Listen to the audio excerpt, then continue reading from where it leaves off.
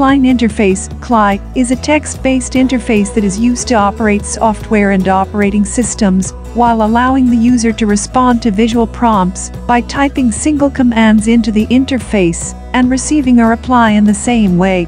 CLI is quite different from the graphical user interface, GUI, that is presently being used in the latest operating systems. CLI is an older method for interacting with applications and operating systems, and is used to perform specific tasks required by users. CLI is a text-based interface, unlike the GUI, which uses graphical options that enable the user to interact with the operating system and applications.